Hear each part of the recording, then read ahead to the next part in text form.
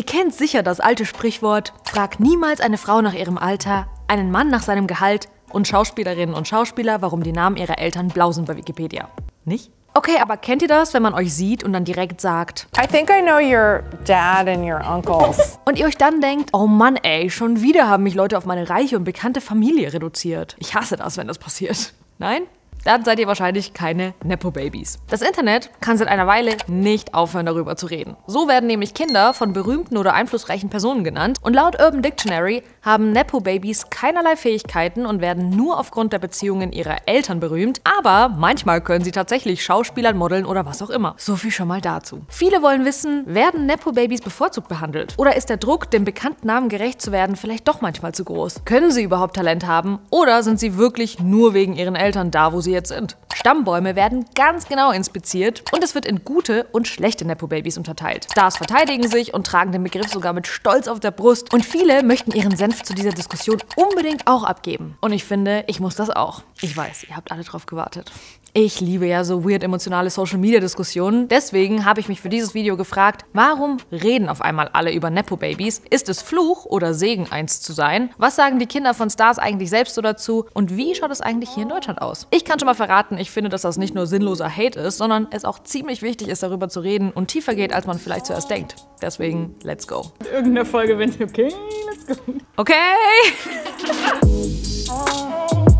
Erstmal kurz zu den Basics. Nepo-Baby kommt vom Wort Nepotismus bzw. Vetternwirtschaft. Klingt aber vielleicht ein bisschen sperrig. Vetternwirtschaftsbaby. Damit bezeichnet man den beruflichen Aufstieg durch soziale Beziehungen. Das Wichtigste nach Obst und Gemüse, Vitamin B. Die Bezeichnung wird in der Regel eher abwertend verwendet, weil man damit impliziert, dass man Menschen, mit denen man verwandt ist oder die man kennt, ungerechterweise bevorzugt, ohne drauf zu schauen, ob sie genug Qualifikationen haben oder überhaupt zu einer Position passen. Der Begriff Nepo-Baby schwirrte das allererste Mal im Jahr 2022 auf Twitter rum, als jemand herausgefunden hat, dass die Schauspielerin, die in der Serie Euphoria Lexi spielt, eins ist. Maud Apatow ist die Tochter eines Regisseurs und einer Schauspielerin und dazu gab es sehr viele Kommentare, bei denen die meisten nicht gecheckt haben, wie man zuerst von der Tochter und nicht von den Eltern erfahren konnte. So nach dem Motto, Gen Z lernt das allererste Mal, dass Nepotismus in Hollywood ein Ding ist. Dann hat das Wort im Dezember 22 weltweit bei Google einen Peak erreicht. Denn zu der Zeit kam dieser Artikel über alle möglichen Nepo-Babys in ganz Hollywood vom New York Magazine heraus und hat weltweit ziemlich große Wellen geschlagen. Sie hat die Augen der Mutter und den Agenten. Damn. Das ist so ein richtiger Deep Dive, der sich das sogenannte Nepo-Universum anschaut und ganz genau die Verbindungen der Hollywood-Elite unter die Lupe nimmt. Über die sprechen wir auch gleich. Aber wenn ihr euch jetzt denkt, hä? Das ist doch überhaupt nichts Neues, dann habt ihr absolut recht. Hä? Das ist überhaupt nichts Neues. Es gibt die Vorwürfe rund um Vetternwirtschaft auch nicht nur bei uns in der Unterhaltungs- oder Medienbranche, sondern auch in der Politik, im Sport und dass Kinder ganze Unternehmen von ihren Familien übernehmen, ist auch nicht außergewöhnlich. Das Konzept, dass Nachkommen irgendwas von den Eltern übernehmen oder in ihre Fußstapfen treten, ob sie wollen oder nicht, ist wahrscheinlich so alt wie die Menschheit selbst. Der Begriff soll aus dem Mittelalter kommen, wo Könige ihren Kindern und Verwandten gute Posten besorgt haben und so gesehen sind die Royals auch alle Nepo-Babys schlechthin, weil so Monarchien funktionieren. Neu ist aber, dass so viel darüber geredet wird und dass man das Gefühl hat, Nepo-Babys sind in den Medien so präsent wie bisher noch nie. Es gibt hier verschiedene Abstufungen, was für ein Nepo-Baby man genau ist, auch in der Art, welchen Support man durch wen bekommen haben könnte. Lasst es mich erklären. Die offensichtlichsten sind nicht nur die mit dem bekannten Namen, sondern auch die, die große Ähnlichkeiten zu ihren Eltern haben, mit denen in Verbindung gebracht werden und die man in der Branche jetzt schon irgendwie kennt. Sie haben also quasi die Gen- und Stammbaumlotterie gewonnen. Mit die bekanntesten weltweit sind wahrscheinlich Lily-Rose Depp, Tochter von Johnny Depp und Vanessa Paradis, Zoe Kravitz, die Tochter von Lenny Kravitz, Brooklyn Beckham, der David und Victoria Beckhams Sohn ist, oder Kaya Gerber, hat zwar nicht den Namen, aber dafür den Look ihrer Mama Cindy Crawford. Die Smiths, besonders Willow und Jaden Smith, Kinder von Will Smith, Jada und Jaden. Und sie heißen Willow und... Ja, wow, das ist mir bis eben auch noch nicht aufgefallen. Hier in Deutschland würde ich übrigens auch Leni Klum, obviously die Tochter von Heidi Klum, dazu zählen, Luna und Lilly Schweiger, die als Schauspielerin oft in Produktionen von und mit ihrem Vater Till Schweiger zu sehen waren, oder Wilson, Jimmy Blue und Cheyenne Ochsenknecht, die Kinder von Schauspieler Uwe und dem ehemaligen Model Natascha Ochsenknecht, die auch seit ihrer Kindheit Schauspielern oder Modeln und in der Öffentlichkeit stehen. Die wilden Kerle übrigens, ne, haben mein Leben bereichert. Wirklich, ich bin dafür sehr dankbar. Dann gibt es die, die man jetzt schon kennt, bei denen aber die Verbindung zu ihren Eltern nicht direkt sichtbar ist. Lily Collins habt ihr vielleicht schon mal in der Netflix-Serie Emily in Paris gesehen, ist die Tochter von Phil Collins, einem der erfolgreichsten Musiker weltweit. Billie Lourd habt ihr vielleicht schon mal in Star Wars gesehen, ihre Mutter ist einfach Carrie Fisher, aka Princess Leia gewesen. Maya Hawke kennt ihr vielleicht aus Stranger Things, sie ist einfach die Tochter von Uma Thurman, die man beispielsweise aus Pulp Fiction kennen könnte. Könnt jetzt sagen, dass ich unter einem Stein gelebt habe, aber das wusste ich auch nicht. Und die schauen sich echt ähnlich. Also wenn man es weiß, denkt man sich.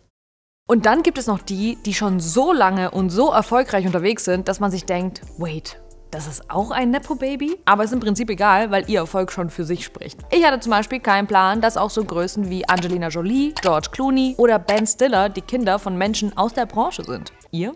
Und dann gibt es noch die Kategorie, die das New York Magazine als Industry Babies aufzählt. Sie haben zwar keinen bekannten Namen, der auf irgendwen zurückzuführen ist, dafür aber Connections und auch das Wissen über die Branche. Da bin ich mir aber ehrlich gesagt so ein bisschen unsicher, wie sehr es Billie Eilish zu ihrem krassen Welterfolg geholfen hat, dass ihre Mutter eine Synchronsprecherin und Schauspielerin war. Oder wie sehr es Timothée Chalamet geholfen hat, der Neffe vom Regisseur von Leprechaun 2, die Rückkehr des Killer-Kobolds zu sein. Weiß ich jetzt nicht. Ist eventuell ein bisschen weit hergeholt, aber ich sag's mal so, gestört hat es sicherlich nicht. Und zum Schluss gibt es noch die, die so extrem im Rampenlicht stehen, dass man teilweise gar nicht mehr so richtig weiß, wieso nochmal oder wie das Ganze angefangen hat. Die Kardashians werden hier immer wieder erwähnt, sie haben sich auch alle irgendwie gegenseitig hochgezogen. Lourdes Lyon, die Tochter von Madonna, Bella und Gigi Hadid, die Töchter von Model Yolanda Hadid. Hailey Bieber ist eine geborene Baldwin, ein sehr bekannter Name in der Filmindustrie. Ihr Vater ist Stephen Baldwin, ihr Onkel ist Alec Baldwin, beides Schauspieler. Sie war also schon früh in Kreisen unterwegs, in denen sie ihr Vater vor laufender Kamera zum Beispiel Justin Bieber vorstellen konnte.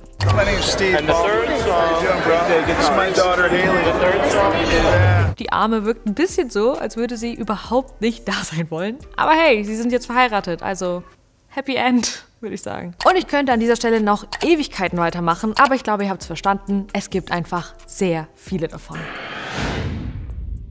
Die große Frage ist jetzt also, wie gut ist es eigentlich wirklich, ein Nepo-Baby zu sein? Das Offensichtlichste zuerst, durch ihre Eltern, Verwandten oder sonst wen haben sie es sehr viel leichter an Jobs oder in bestimmte Kreise zu kommen. Lottie Moss, die Halbschwester von Model-Ikone Kate Moss, gibt das in einem Interview auch sehr offen zu. I kind of always had everything handed to me, like jobs and everything through Kate and stuff like that. It was always just like, I kind of just got jobs really easily and I never felt like I'd like worked for anything. Und die Filme, Serien oder Kampagnen machen, die wissen, dass sich mit einem Gesicht oder Namen schon mal Geld oder Aufmerksamkeit verdienen lassen konnte. Jamie Lee Curtis hat vor ein paar Jahren in einem Interview gesagt, dass sie sich sicher ist, dass sie die Hauptrolle in dem Horrorfilm Halloween nur bekommen haben soll wegen ihrer Mutter. Sie hat damals in dem Thriller Psycho mitgespielt und das hat sich eben sehr gut vermarkten lassen. Dessen sei sie sich bewusst. Und eine Person, die Castings durchführt, hat anonym im New York Magazine erzählt, dass sie schon mal die Ansage bekommen hat, stell dieses Nepo-Baby ein, weil seine Eltern zur Premiere kommen werden. Und weil man solche Beziehungen eben pflegen soll, kann das einem berühmten Kind den Weg durch die Tür erleichtern. Wenn das Kind offensichtlich nicht talentiert ist, endet der Weg meistens da. Trotzdem hat er zum Beispiel mal eine Tochter von 2 Filmstars, die im Casting überhaupt nicht überzeugt hat, für eine Rolle genommen. Und die hat sie dann bekannt gemacht und etabliert. Das Ding ist, man hat ja eine Ahnung, dass das so abläuft, aber das so schwarz auf weiß zu sehen, weiß nicht. Das trifft nochmal anders irgendwie. Das ist so ein bisschen...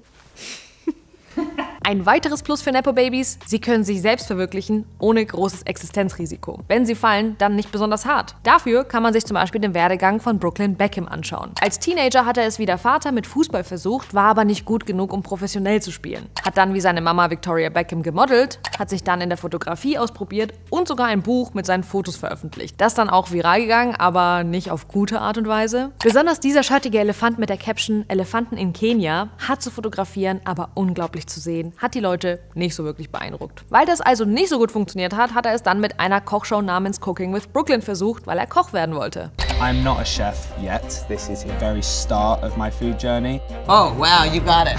Auch hier gab es nach einer Weile viel Kritik, als ein Insider gesagt hat, dass für eine Folge $100.000 draufgehen sollen und 62 Leute hinter einer Folge stecken würden, die ihm unter anderem zeigen, wie er Gerichte machen soll, weil er selbst kein Wissen in dem Bereich hat. Laut derselben Quelle sollen seine Eltern für seinen Erfolg sorgen oder sogar in dem Fall Starkoch Gordon Ramsay, der ein Freund der Familie sei. Also an sich ist das ja mega cool für ihn. Jeden Traum, den er hat, kann er nachgehen. Wenn es nicht klappt, versucht er es mit dem nächsten. Er versucht sich ja vielleicht auch einfach nur selbst zu finden. Wie jeder andere auch. Nur eben auf einem krassen Level. Und er sagt auch selbst, dass es nicht so einfach ist, dem gerecht zu werden, was sein Vater da geschaffen hat und er deswegen auch sehr viele Ängste hat. Außerdem sagt er, dass er sehr sensibel ist, weil er Fische ist vom Sternzeichen und das sollten wir wahrscheinlich alle berücksichtigen.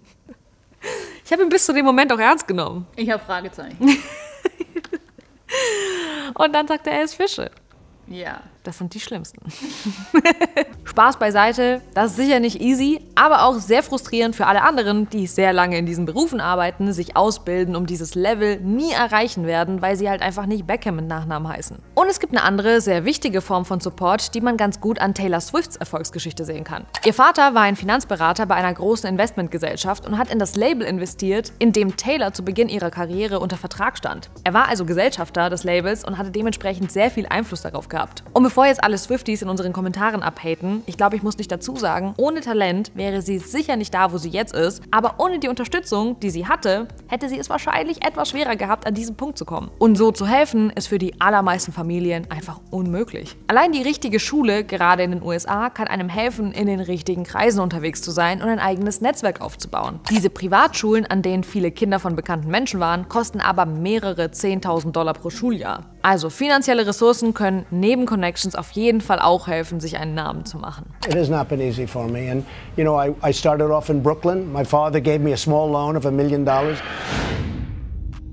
Aber so cool es auch sein kann, mit einem bekannten Namen assoziiert zu werden, so belastend kann es auch manchmal sein, sich davon zu lösen. Nicolas Cage, ihr wisst schon, der hier, hat das versucht. Er stammt nämlich von einer der erfolgreichsten Familien Hollywoods ab, über die es sogar ein ganzes Buch gibt und wurde immer wieder mit Filmen assoziiert, in denen seine Familie mitgewirkt hat und hat deswegen irgendwann entschieden, seinen Namen zu ändern. Wenn du direkt mit einem bekannten Namen in der Öffentlichkeit stehst, wird das, was du machst, auch schon sehr genau unter die Lupe genommen. Viktoria Swarovski findet, ihr Nachname ist deswegen Fluch und Segen zugleich, denn wegen ein paar Versprechern bei einer Moderation hat sie schon mal ziemlich viel Hate abbekommen. Ich persönlich finde es auch okay, das zu kritisieren, vor allem, weil sie eben vorher laut eigenen Aussagen keine Moderationserfahrung hatte, aber dass es dann auch in Hass umschlagen muss, ist unnötig und belastend, egal welchen Namen man hat. In große Fußstapfen zu treten und einen großen Namen gerecht zu werden, kann außerdem einen riesen Druck auslösen. And it's hard when your sister's Kate Moss.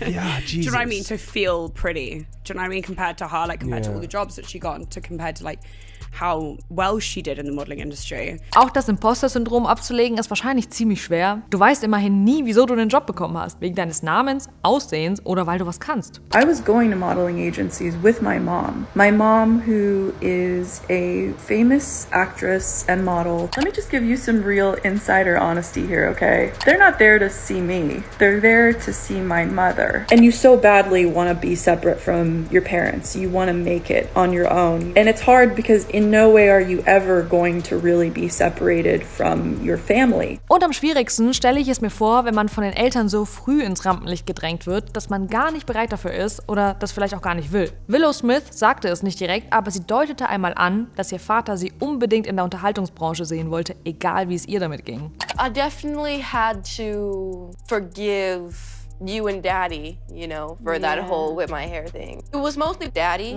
because he was so, like, harsh at certain times. It was like a couple years, honestly, like trying to regain trust for not feeling like I wasn't listened to or no one cared what I felt during that time. Sie war einfach 10 Jahre alt, als ihr Song I Whip My Hair total abgegangen ist, konnte damit nicht wirklich zurechtkommen und muss das alles bis heute aufarbeiten. Sie sagt, dass sie während dieser Phase so deprimiert war, dass sie angefangen hat, sich selbst zu verletzen und dann der Branche komplett den Rücken gekehrt hat und erstmal herausfinden wollte, wer sie außerhalb davon ist. Am allerliebsten hätte ich selbst mit den Kindern von bekannten Menschen hier in Deutschland gesprochen, um ihre Sicht dazu zu hören, aber daraus wurde leider nichts. Ich habe entweder sehr klare Absagen bekommen, weil sie nicht so öffentlich darüber reden möchten, oder, wenn ich ein Interview ausgemacht habe, wurde das kurzfristig doch abgesagt. Ist auch eine Antwort im Endeffekt, ne? Aber zum Glück gibt es genug Nepo-Babys, die schon mal in verschiedenen Interviews und auch auf ihren Accounts ihre Sicht der Dinge und Erfahrungen dazu geteilt haben. Während einige ohne große Probleme das hier sagen können, I was the daughter of Henry Fonda. That's how I got famous. sehen das andere eher als Angriff und verteidigen sich. Lily-Rose Depp hat zum Beispiel in einem Interview gesagt, dass man vielleicht seinen Fuß in die Tür kriegt, aber trotzdem viel arbeiten muss danach. Hat das dann damit verglichen, dass Kinder von Ärztinnen und Ärzten ja auch nicht darauf reduziert werden, wenn sie denselben Werdegang einschlagen und dass sie glaubt, dass das bei Frauen öfter zur Sprache kommt als bei Männern. Ja, und diese Aussagen kamen bei vielen überhaupt nicht gut an. Not saying Lily-Rose Depp is talentless, but 10,000 girls auditioned for The Idol, and you cannot convince me that Lily-Rose Depp got the role solely based off of merit and talent. People are never able to pursue their actual passions because they literally have to work to survive. Something you wouldn't know, Lily-Rose Depp. Und genau das ist meiner Meinung nach der Knackpunkt. Model Vittoria Serretti hat nach diesem Interview in einer Insta-Story gesagt, dass Nepo-Babys das Gefühl nicht kennen, sich ein Flugticket zu den eigenen Familien nicht leisten zu können oder stundenlang ein Casting mitzumachen, nur um dann zu sehen, dass ein Nepo-Baby aus seinem warmen, teuren Auto inklusive Fahrer und Assistenz steigt und dann an einem vorbeiläuft. Den Respekt, den sie sich jahrelang verdienen musste, kriegen sie seit Tag 1 geschenkt. Warum sich das vielleicht etwas verletzend anfühlen kann, für Nepo-Babys als solche bezeichnet zu werden, hat Schauspielerin und Nepo-Baby Alison Williams mal versucht zu erklären. Basically, the subtext is you're not good, you don't deserve what you have. I'm not like an underdog. Like, it's not fun to root for me. I came into this with a big head start and I feel like it's totally okay to admit that. Und genau darum scheint es bei dieser Diskussion vielen zu gehen. Nicht unbedingt Leuten Talent abzusprechen, allein weil sie an der Quelle sitzen, Sachen mitkriegen, genauso wie Tipps, welche Filme sie schauen oder welche Bücher sie lesen sollen, um sich weiterzubilden. Genau das macht viele von ihnen wahrscheinlich ziemlich gut in dem, was sie tun. Es geht eher darum, dass sie wenigstens verstehen, dass sie auf einem ganz anderen Level angefangen haben. Aber diese Privilegien anzuerkennen, ist für manche eben nicht so leicht. Wie hier Sängerin Lily Allen zu dem Thema sagt, manche mussten dafür mit ihrer Kindheit bezahlen und sind noch immer dabei, dieses Kindheitstrauma aufzuarbeiten. Ich finde, es ist aber auf jeden Fall auch total nachvollziehbar, wenn man in einem Umfeld aufwächst, wo man von einer aufregenden Arbeit der Eltern mitbekommt, dass man dann den Wunsch kriegt, etwas Ähnliches zu machen. So my mom is an actress, and so I kind of grew up on set and in theaters watching her. She's an amazing actor, so I kind of wanted to like do what she did. Und wenn man dann vor der Herausforderung steht, anzufangen, dann fand ich einen Punkt spannend, den der Streamer und politische Kommentator Hassan Abi dazu gebracht hat. Er konnte bei seinem Onkel ein Praktikum machen und so seine Medienkarriere starten. All of those other fucking firms were also, ironically, hiring network people, okay? People that were in the network. And I could not get my foot in the door in any of these places. So I was like, fuck it, YOLO, I'll just go work and do whatever the fuck is necessary. Also er hatte es genauso schwer Fuß zu fassen, wie jeder andere auch, aber durch seinen Onkel eine Chance, es zu schaffen. Und ich meine, würde man die Möglichkeit nicht wahrnehmen, wenn sie so auf einem Silbertablett serviert wird? Seht ihr das Tablett? Und ich finde, genau das ist der Punkt, wieso wir darüber reden sollten.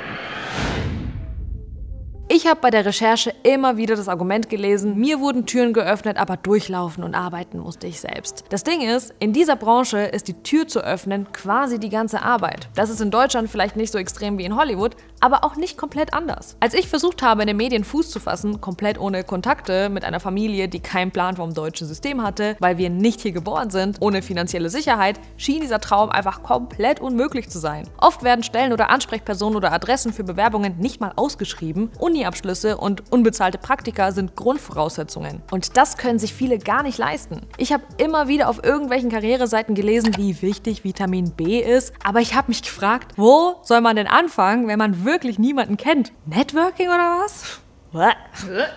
Oder noch schlimmer, LinkedIn? Wie oft ich den Satz gehört habe, du musst einfach nur zur richtigen Zeit am richtigen Punkt sein. Klar, ich basiere meine gesamte Karriere auf ein bisschen Glück. Klingt nach einer guten Idee. Durch alle. Und wenn solche Türen für viele Menschen geschlossen bleiben, dann wundert es mich nicht, wenn dann die Diversität in diesen Branchen nicht wirklich die Gesellschaft widerspiegelt. Wenn wir jetzt mal auf die ganz oben, also die reichsten Deutschen schauen, dann wird einem auch klar, dass viele von denen auch nicht von ganz unten angefangen haben, sondern geerbt haben. Man sieht auch sehr oft das Wort Familie. Der Soziologe Michael Hartmann untersucht, wieso der Kreis der Elite in Deutschland nicht besonders groß ist und unter sich bleibt und warum das für Kinder aus Arbeiterfamilien fast unmöglich ist, nach oben aufzusteigen. Er sagt, dass die großen Unternehmen zur Hälfte noch im Familienbesitz sind und man bei Vorständen eher nach Ähnlichkeit geht. Deswegen ist es für Arbeiterkinder schwer, da reinzukommen, auch weil da ganz vieles unterbewusst abläuft. Er plädiert für eine Arbeiter- oder soziale Quote in den Vorständen, damit sich dann da was in Politik, Wirtschaft und Medien verändern kann. Das mit den gleichen Chancen für alle fängt aber schon sehr viel früher an, nämlich in der Schule. Fakt ist, auch hier in Deutschland haben nicht alle Kinder die gleichen Chancen in der Schule gut abzuschneiden und später einen Job zu finden, der ihnen gefällt. Hier spielen sehr viele Dinge mit rein, zum Beispiel die Bildung der Eltern oder ob sie sich den Nachhilfeunterricht leisten können oder ob sie überhaupt Deutsch sprechen und in der Schule helfen können. Vieles davon musste ich am eigenen Leib erfahren, also nur um nochmal zurückzukommen, Ja, ich persönlich hätte jede Chance auf dem Silbertablett natürlich auch wahrgenommen, wenn ich gekonnt hätte. Jede Verbindung, die mir irgendwas erleichtert hätte, ich hätte sie sofort ausgenutzt. Also sowas von sofort. Kein Gedanke daran verschwendet. Ciao, bye. Ich nehme diese Tür. Schubs mich durch, schmeiß mich durch, ich nehme sie. Am Ende warst du zur richtigen Zeit am richtigen Ort. Am Ende war ich zur richtigen Zeit am richtigen Ort und jetzt bin ich hier, deswegen Happy End, genauso wie bei Hailey Bieber und Justin Bieber. Aber wenn ich sehe, dass jemand frisch nach dem Abi eine eigene Show bei einem großen Sender bekommt und dieser Sender zufällig auch der Sender ist, bei dem die bekannte Mama arbeitet, dann sticht das so ein bisschen. Werde ich jetzt nicht lügen. Man muss aber fairerweise dazu sagen, Nepo-Babys haben sich ihre Familien genauso wenig ausgesucht. Sie sind aber ein sehr guter Beweis dafür, dass die bestehenden Strukturen den schon Privilegierten weiter erlauben, oben zu bleiben, während die anderen nur schwer mithalten können, wenn überhaupt. Und nein, das ist nicht fair und das Mindeste, was man tun kann als Nepo-Baby, ist das anzuerkennen, weil das muss man zuallererst tun, bevor sich irgendwas daran verändern kann. Und es ist natürlich nicht nur in Hollywood so, aber da sind eben die Scheinwerfer drauf gerichtet und deswegen danke an die Nepo-Babys an dieser Stelle für eine Diskussion, die längst überfällig war. Ich würde sagen, wir machen einfach mal den Anfang. Habt ihr auch schon irgendwie davon profitiert, dass eure Eltern das machen, was sie machen? Oder auf der anderen Seite, wie schwer war es für euch in der Schule oder im Beruf durchzustarten? Lasst uns mal in den Kommentaren drüber reden. Wenn euch das Video gefallen hat, dann freue ich mich sehr über ein Abo und einen Daumen nach oben. Und hier kommt ihr zu einem anderen Video von uns über sehr reiche Menschen. Und hier kommt ihr zu einem Video von dem Funkkanal Follow Me Reports und der Frage, wie ist das Leben eigentlich als Adeliger so? Ich freue mich, wenn ihr nächste Woche wieder mit am Start seid. Bis dahin. Bye!